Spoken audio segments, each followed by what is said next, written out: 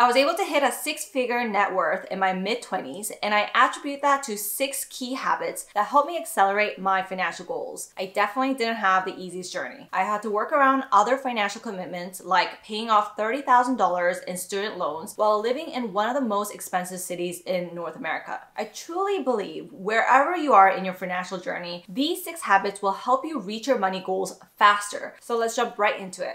Habit number 1, learn to say no. FOMO, or fear of missing out, is a real thing, and we often feel pressure to keep up with our friends who dine out at nice restaurants, go on fancy vacations, and own luxury brands. Saying yes to every party, trip, and shopping spree will not only deplete your wallet, but the most important commodity that you have: time. So don't feel obligated to follow other people's agenda. Work towards achieving your own. When you are clear on what you want to accomplish financially, whether that is paying off your student loans, saving up towards a home, or even working towards FIRE, financial independence, retire early, your focus will give you clarity when making these decisions. Learn how to say no to invitations that you feel pressured to do and don't necessarily want because of FOMO or to feel accepted. I remembered when I was working at my job, some of my female colleagues would gather around lunch and show off their designer bags that they bought over the weekend. I remember thinking it would be nice to own a designer bag, but then I thought I'd rather put that $3,000 or so towards saving up for a deposit on a home. Whenever I was put in these situations, I didn't necessarily feel pressured to do something that everyone else seemed to be doing in order to feel accepted. Instead, I was happy for them and I complimented them on their new bag. However, my goal of owning my own home one day triumphed over a temporary feeling of pressure to feel accepted.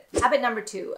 Take calculated risks. Whenever you are faced with making a decision or a new opportunity comes along, have you thought of your path splitting into 2 roads? One road is the one that you are familiar with, the current job that you are currently working at. I knew that when I was working at an accounting firm, I would clock in and day out, get promoted every few years, and then maybe work towards becoming a partner as the ultimate milestone. Then when I turned 60, I would finally retire. To me, that was a predictable road. However, I thought to myself, what if I took a different road instead? I actually took 2 pivotal risks in my career. One was relocating to Korea for 2.5 years. While my colleagues back at home were moving up the corporate ladder, I was almost starting from scratch in an entirely new country. At the end of the day, it was one of the best decisions that I made financially. Not only was I able to earn more due to the competitive salary and bonus structure unique to Korea, but the lower cost of living, lower taxes, and favorable exchange rates all took part in helping me achieve my 6-figure goal. The second risk was when I first started YouTube. I had worked on my channel while I still had my job, and it was more as a hobby. And I'm actually quite a private person, so I had initially kept this a secret from people in my inner circle for a while. But I would say starting YouTube is one of the best decisions I've ever made, and I'm so grateful for all the opportunities it has presented to me so far.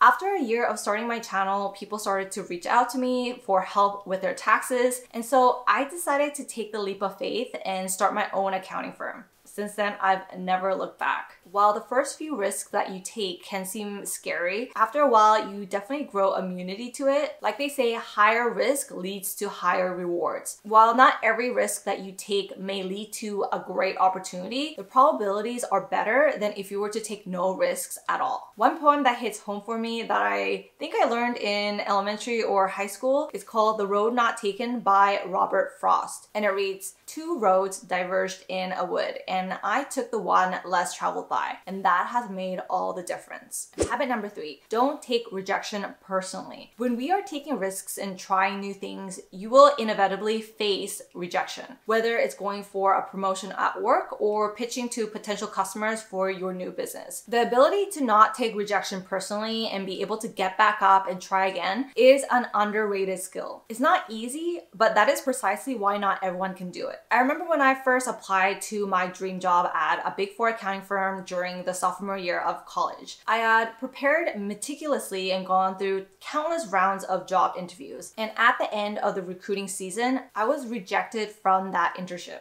And this had me absolutely devastated. It was really hard for me to get back up and try again, but I tried to not take it personally and tried to learn from it instead and reflected on what went wrong during the interview process. Since I was able to get through the door with my grades and resume, and I decided that the main issue was my interview skills. And so that was one thing that I decided to hone in on and practice. That summer, I applied for countless jobs and came across a different internship opportunity at a bank that I thought would help me land my dream job after graduation. I went to that interview guns a-blazing and even prepared a full-on report that showcased my past work. The interviewer was very impressed with my interview, but I was turned down once again because I was up against an MBA candidate, so my work and my education experience clearly didn't match up. But I think that effort and grit does pay off because that MBA candidate miraculously was offered a different job and I was able to land that internship last minute. And the following year, my last year of college, my work experience at the bank internship and improved interview skills was able to secure my dream job at the Big Four accounting firm. That was a very important life lesson for me at a young age. I learned to not take rejection personally, but to look at it from a perspective of what needed to be improved. So the next time that you get rejected, try to take a step back and reflect on what can be improved and to not take rejection personally.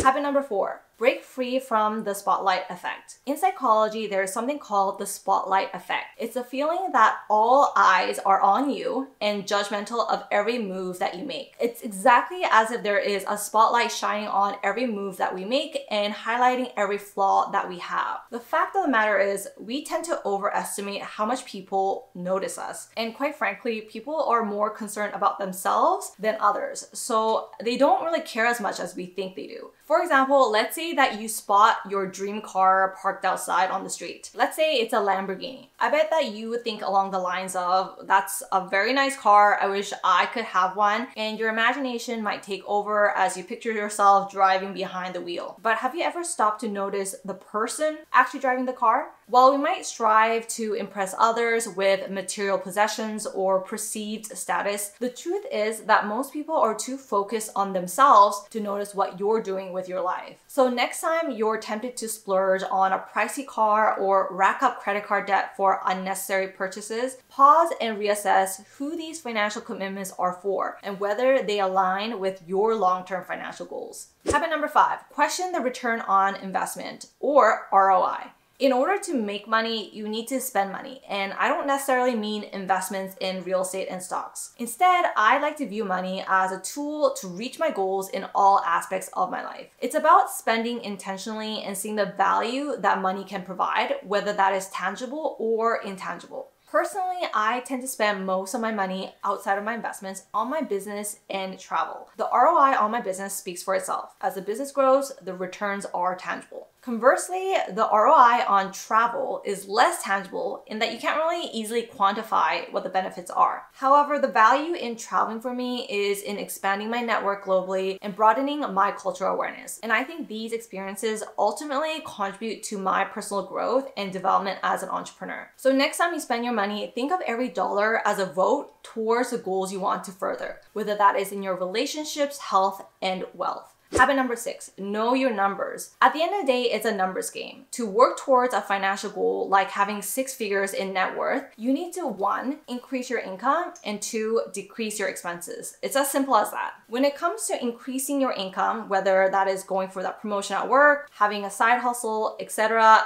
the sky is the limit. Whereas when it comes to decreasing your expenses, you can only cut down so much since you still need to spend money in order to survive, like money on food, housing, etc. That being said, the action that you can do right now is to do an audit of your expenses. It's so important to have a budget so you know exactly where your money is going, especially if you are in a perpetual cycle of living paycheck to paycheck. And I hate to break it to you, but there is no secret. It's about living below your means and not falling for lifestyle inflation. If you are looking for a budgeting template, I recently released a budget and net worth tracker that I personally use and have built over the course of 10 years. I'll link it below if you're interested in purchasing it. And if you want to start budgeting but don't know where to start, check out my video linked over here on how I manage my money, such as my income, expenses, and savings. Thank you so much for watching today, and I'll see you guys in my next video over here. Bye!